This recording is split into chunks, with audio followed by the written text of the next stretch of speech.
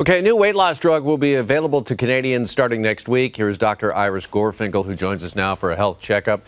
Dr. Gorfinkel, the makers of Ozempic have announced their weight loss drug Wegovy will be available in Canada starting on Monday. Can you tell us just quickly, how does it work and would you recommend it? So Wegovy and Ozempic are actually the same drug.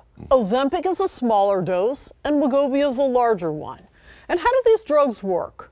3 ways. They slow the emptying of the stomach so that when we eat, food actually sits here longer. It also sensitizes our body to insulin and it puts out more insulin. And finally, it reduces cravings. Can you imagine? It works on the brain to make us want food less. I have patients on Ozempic who've actually said, this is the first time in my life I'm feeling full. But the side effects are predictable when you hear the way it works. So if food is sitting in the stomach longer, what do you think that does? It means more heartburn, more reflux, sense of fullness. It can mean nausea, vomiting. It can also cause diarrhea. So I have what I call the 1/3 rule. Okay. 1/3 of patients on Wegovy will lose 15% of their body weight. But I meant a 15% rule. 15% of patients will stop Wegovy because it's too hard to take. The side effects are problematic. And then finally, you have a huge number of people who just stop the drug because they can't stand the side effect. So it's a bit of problematic. The cost is also a consideration. It's not for everybody. They have to be obese enough. Obesity is one criteria, BMI more than 30, or if they're overweight and have one weight-related problem.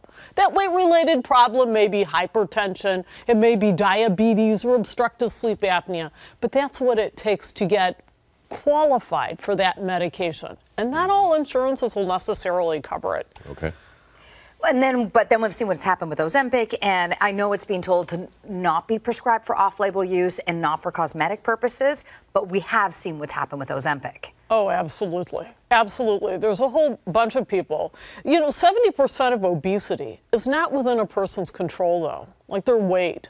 But there's so many other factors that play a role in it. Let's own it.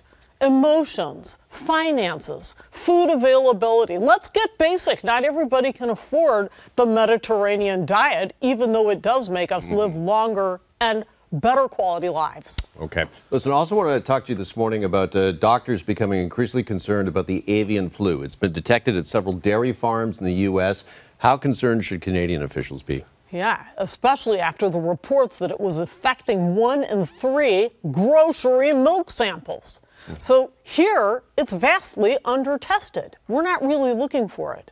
Did you know, for example, that testing is left to the individual farmer to decide? Now, how much sense does that make? What farmer is going to want to test it? And besides, when it has jumped into livestock, as we well know, but those livestock don't get sick like cows. They tend to get mild symptoms, things like producing less milk and a somewhat lowered appetite, and they tend to get better on their own within 10 days. So as a result, farmers are not really testing it. It's expensive, and it's expensive to get a vet. And they get better on their own, and it acts very much like other viruses. And never mind, even if they were to find it, it's not mandatory to report in provinces like Alberta. That's where 2/3 of Canada's slaughtering is taking place.